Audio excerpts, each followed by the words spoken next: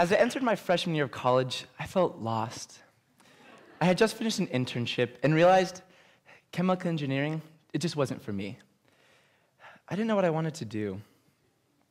All I knew was that I felt a lack of college spirit. Not being one to stay down for too long, I asked myself, what can I do to turn these feelings around? No sooner did I ask the question, I had a flash. I remember those times my mom and I would go to the bookstore. She loved to browse the bestseller list. So to kill time, I would head to the Guinness Book of World Records and learn about priceless facts about the world's smallest woman or the oldest living twins.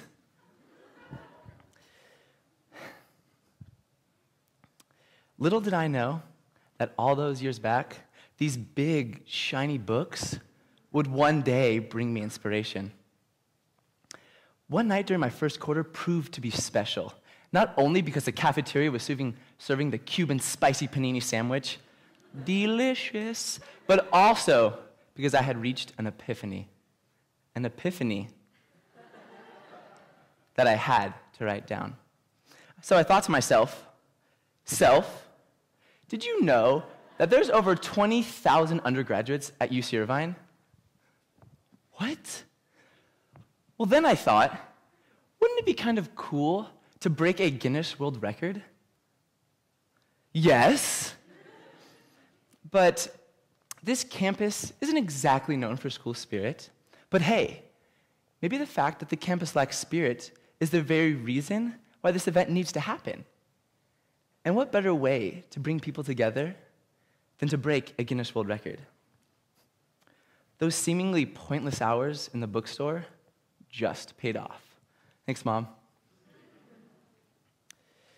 Inspired and energized with this new idea, I was pumped. I was ready to go. But where do I begin? So first, I thought I should look at some records that would be a good fit. Some where most people hula hooping, most people dressed as Santa Claus, and they were fun and they were wacky. But then I stumbled upon the one. In an instant, I could imagine thousands of students dodging, dipping, ducking, diving, hundreds of rubber toy balls. It was realistic and engaging. It was the world's largest game of dodgeball. The current record was held by the University of Alberta, Canada, with 1,198 participants. We had enough students to easily break that. But where does a freshman go to convince 20,000 students to participate? Walk around the campus, shaking hands, saying, "Hey, how are you? Want to help me break a Guinness World Record?" Stumped, but not defeated, I went back to my dorm room, sat at my desk, and began thinking of the next steps.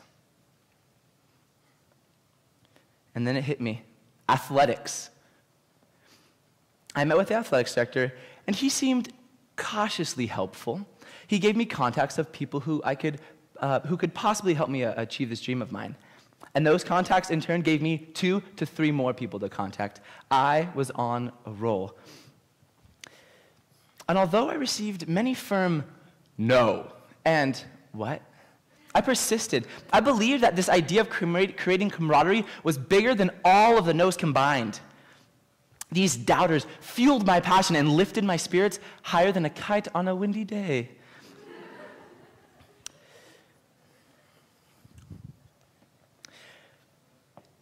Then, higher than a kite on a windy day. So I got started. Visiting as many departments as I physically could, I met with people who handled location space, funding, school broadcasts, anyone I could think of, I went to for help.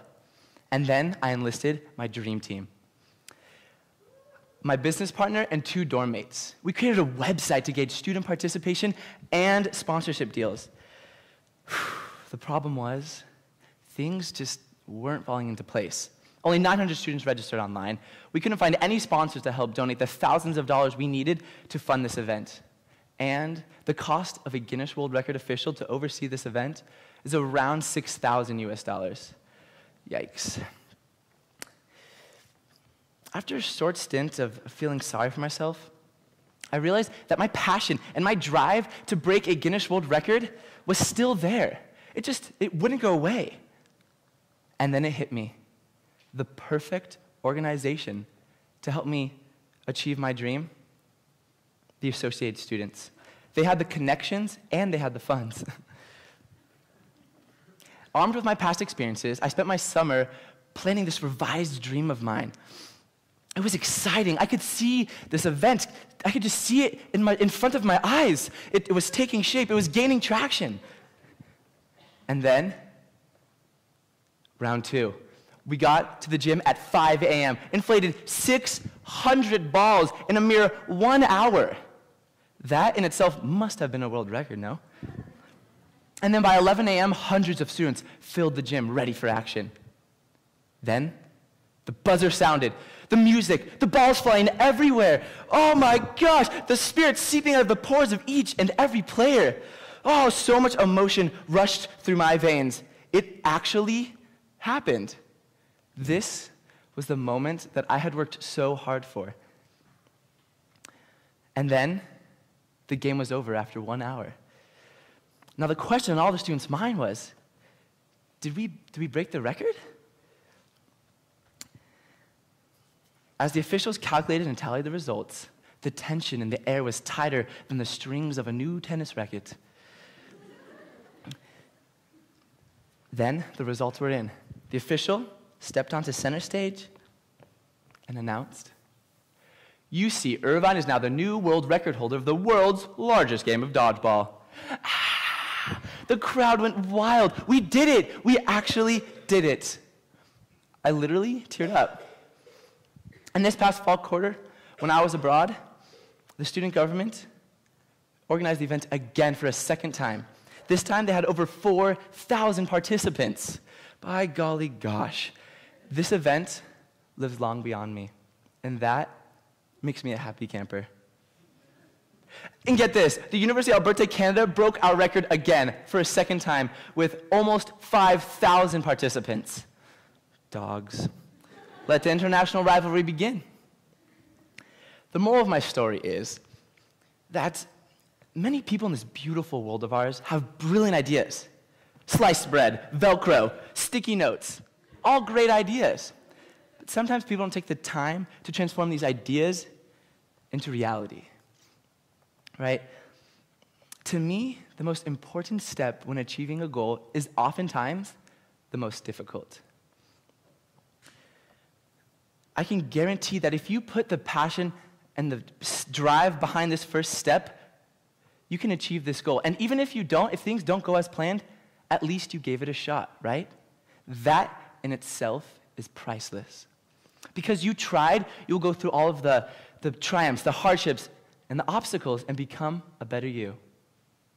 Dreams can be accomplished. My fantasy became a reality, and so can yours. You just have to put forth the effort. And as a friend once told me, life opens up when you do. What's your dream? Write it down. Thank you.